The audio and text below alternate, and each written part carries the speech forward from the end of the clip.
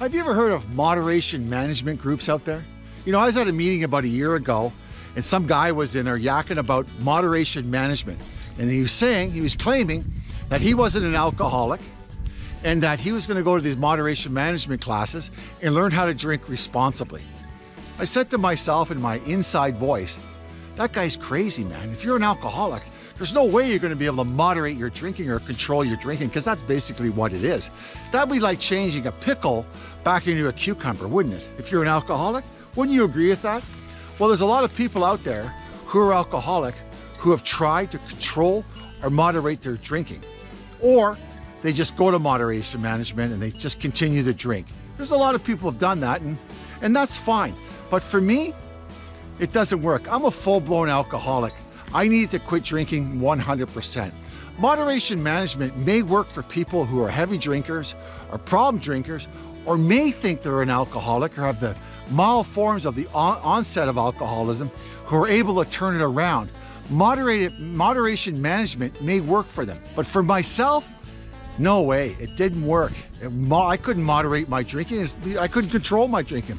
It always turned out to be a shit show at the end. You know, I wouldn't drink on Sundays because I had to work on Monday, and I'd be proud of myself. Oh, Terry, you can control your drinking. No problem. Or my wife would say, you know, Terry, have one or two at the work party tonight. I don't want you to get drunk and make an ass of us. Just have one or two. So I'd do that. We'd dance. We'd have some fun. Everything would be great.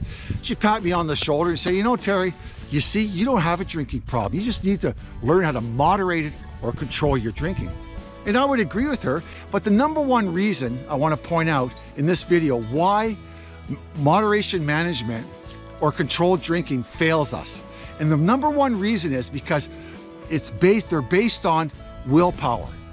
And the willpower to the alcoholic is totally useless, because the willpower, when it comes to willpower, basically it acts like a muscle.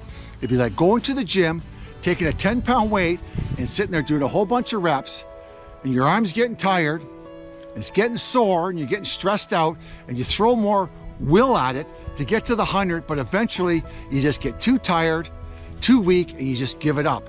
And that's the way the will works. It's like a muscle. Yeah, you'll be able to control your drinking or moderate your drinking for a little while, but life situations, irritable discontentment in your life will catch up with you, and before you know it, you're back on another binger. You've torn down the house of cards that you've built over the last month or 6 months or 6 days or 2 days, whatever it may be.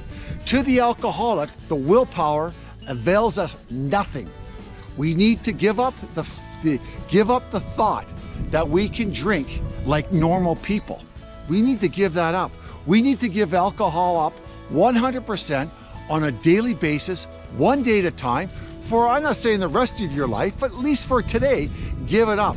But do not throw your will at it, because willpower will wear you down and you will drink again. To the alcoholic, the 100% alcoholic like I am, moderation management or controlled drinking does not work for us. It really, really doesn't. And that's the truth of it, folks. Once an alcoholic, always an alcoholic.